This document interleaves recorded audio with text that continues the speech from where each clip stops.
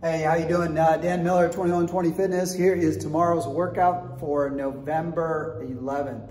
Hey, pretty straightforward. 3 rounds on the warm-up, 10 monkey squats, 10 air squats, 10 goblet squats.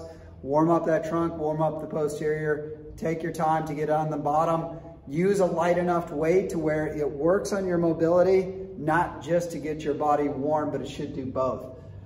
Today's strength is going to be a back squat, 10-10, 6-6, 2-2-2.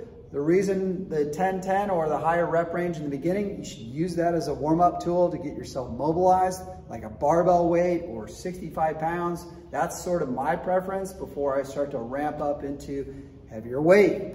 The objective here is to hit a heavy-ish 2 or work out at maybe 80% of your 2-rep max. Anywhere in there is good.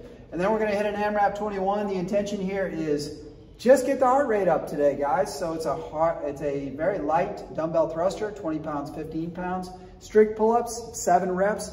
If you have 7 strict pull-ups, great. If you don't, you should do a strict pull-up under banded tension. So set up that band and make sure you're going straight down, straight up. No kippy.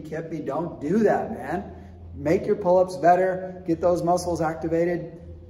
Start to progress that pull-up to where you're working towards doing a body weight, single rep, 2-rep pull-up. Okay, and then Russian swings, hip high, shoulder high, eye level. Remember to open the knee and the hip rapidly, and then a 7-calorie row or bike, and then rest 1 minute off the back end. If you want to rest 30 seconds, hey, go for it. If you don't want to rest at all, don't rest at all. Have a great workout, guys.